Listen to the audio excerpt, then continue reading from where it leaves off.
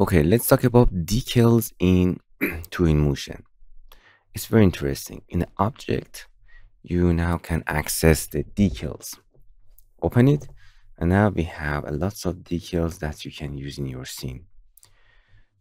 For example, something like that. Nice. There are decals that you can snap it anywhere. For example, we want to make it more, you can use it, you can rotate it, you can scale it, but in its settings. For better understanding and finding them, you can click in here and filter Scene Manager by decals. Now you can just see the decals here. The decals, there are like a texture on top of the material, and it has lots of setting about the material. That's why we'll be explaining it now and after in material. For example, you want to copy it, it's very easy. Holding shift and then click and drag, place where you want and release. I prefer to copy this by instance because I want to change one of them to transfer to all of them. Any number that you want, this number is used, you define it by hand here and hit OK. Now you can use it. If you click in here to choose this, and then you can change the size of the decals here, and I will be explaining more all of the settings. You can go down, and for example the color, you can change the color of the decals here if you want. Nice. This is one of my decals. You can explore all of our other decals. You can see some of the decals are problem with the curve object that I explained it how to fix that. You can see the decals are snapping anywhere that you want, for example here, and we want to solve some or something like this issues. Let's bring some other decals going down, for example decals on top of other decals. You can see we have lots of decals on top of each other. We want to fix the order. We explore all of the settings. Yeah, interesting decals here. You can see the manholes. You can interesting decals on the wall or anywhere. Nice. Explore all of them. Decals like this on a curve object. Now we can see it has a problem. We want to fix that decals. And interesting decals, we have something like that. It's simulate water on the surface, rainwater. Interesting decals. You can see that. We have decals that create damage on any surface with a height map and a bump. You can drag and drop it on any surface, automatically detected the surface. Now we can see interesting decals. Going down,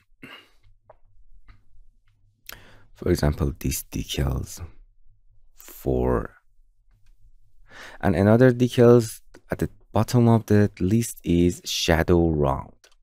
For example, we have let's bring them here. We have two. These are shadows. They simulate the shadows. For example, when you go into object home, for example, living room table, we have some glass table. Let's find it. You can see we have a glass table that has no shadow because the glass. You can see it here. You can simulate these shadows, something like this. Let's change my speed to walk. You can see this is on glass and we have no shadow. Click on this and you can simulate the shadow of it. I will be explaining all of the settings more. Okay, let's talk about settings of decals. Okay, for example, these decals here. This is on the texture. You can change the scale of the decals. No, my speed is not very good. Select these decals. For example, you go to the scale and you cannot, because you have to change the size of the decals here. Nice. Or you can type any number that you want. What is depth in settings? You can see we have decals that cross this height and it does not project on it. If you increase the number of the depths, you can see the box will be appear around the decals, and with the depths, increasing of depths, you can go over on top of the other object. Now you can see around the decals, with changing the depths, we have a bounding box. For making the issues like this, you project the decal on a curve object. For fixing that, you have to increase the depths. Now we have a bounding box around decals that project around correctly on a round object like this. So depths, fixing these issues. Then open the details. Interesting, here you can change the length and the height of that. This is useful for this. For example, you can change the length, the width of that, your decals. Okay, if you want to change uniformly, you can change the size. Uniformly, length and width, you can here. Opacity is working for it. You can change the opacity for better to natural look of your shadow, something like that and something like that. And the sort order for fixing the order of the decals. For example, I want this decal going on top of that. It's very easy. You can, for example, select this decal and set order 1.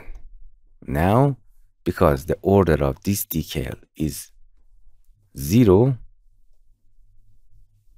now you can see the order of this 0, and the order of this 1, it's go up. For example, we have this decal here, and I want, now it's nice. The order of this is 1, you can make it order of this 2, and this is on top of all decals. Nice. Then you can come here and change the color of your decals. Very simple. Luminosity of that, much brighter or darker. We have a lots of details. In the color details, you can change the texture. You can import your own texture of decal here. You can click on a texture and open your own texture. Nice. So in this case, you can insert your own texture. I suggest you, when you want to insert your texture, going to the decals that has just an image, not bump or anything. Or open your texture from here. So for example, coming there, open and insert your texture here. You can change the saturation of it, this gamma or other things. Going to this bumpy things. Select that. Now you can see we have a texture.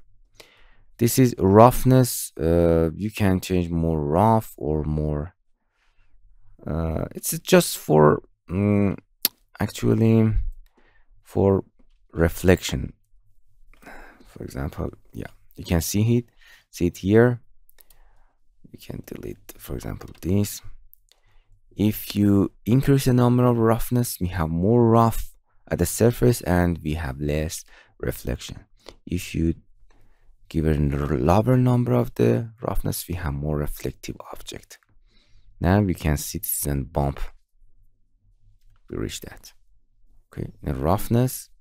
Now you can see we have a texture, the roughness texture. It means they gives the black and white image that map that roughness. In a white area we have more roughness, and in a black area we have the less, and the grays between them. It's a black and white code. You can invert the roughness map. This is not texture. You have to give a black and white texture to control the roughness look. Metallicness, you can make it completely metallic. I think it is better to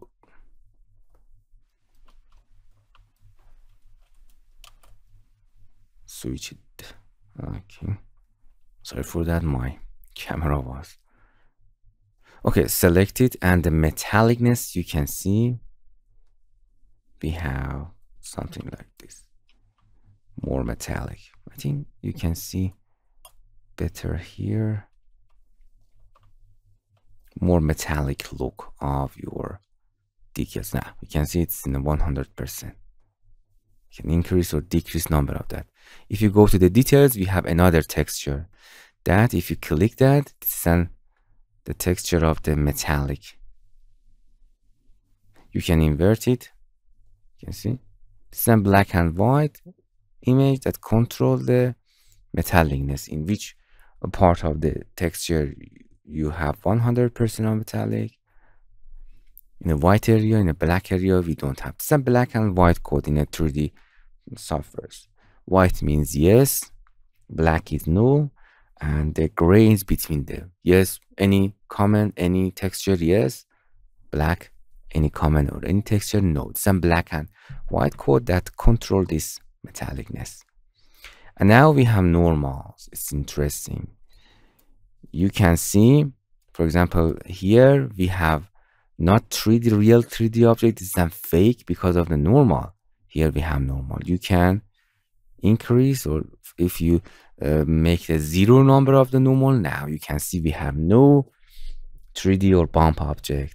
This is a normal. Fake the camera and the light to you imagine that's in 3D. If you open the detail of the normal, we have a normal map, such as this image in this color code are normal. You can see it's clearly create 3D for you, and you can open your normal map, or you can invert your normal. You can see it's inverted. Parallax, it gives a, if you open it, it gives you a height map. You can, in a height map, you have to give a black and white code. I will be explaining it when we reach the material. You can better understand that. Emission, it gives you a glow to your object. If we go to dark mode, now you can see we have a glow. This is an emission. You can light your scene with these glowing objects. And with the luminance filter, you can change the color of your glowing, something like that. And in the details, again, you can give a texture to your glow. For example, you don't want to be glow, you can give the B black code. It's turn off, and other will be turn on. It's black code, black and white, control the glow. You can change the glow temperature to warmer and cooler, change the saturation, gamma, or other things. Or you can control it from dusk to the down means it's turning on or off automatically when you change the timing. It's turn off and turn on when you reach to the dark mode. It's automatically. Or if you don't want it, it's always will be turned on even in daylight. Nice. And mask, using mask, I will be explaining more mask on the material, but if you turn it off, you can see we have a box. It's actually activate the transparency area and the alpha map. That will be explained in the material better. You can invert it. You can see if you invert, the mask gives to the box. For example, this box is an image, square image, that in this area we have a mask. There transparency. This is actually a PNG. If you insert a PNG object that has no, if you insert the PNG, this is an you have to use a mask for it. And of course, you can see the opacity mask, but because it is an PNG, it automatically created. And I will explain others in material. And that's it. This is an decals. You can insert it. This is an texture. I will be reach to materials and explain a lot about materials and all of these settings. And we have more.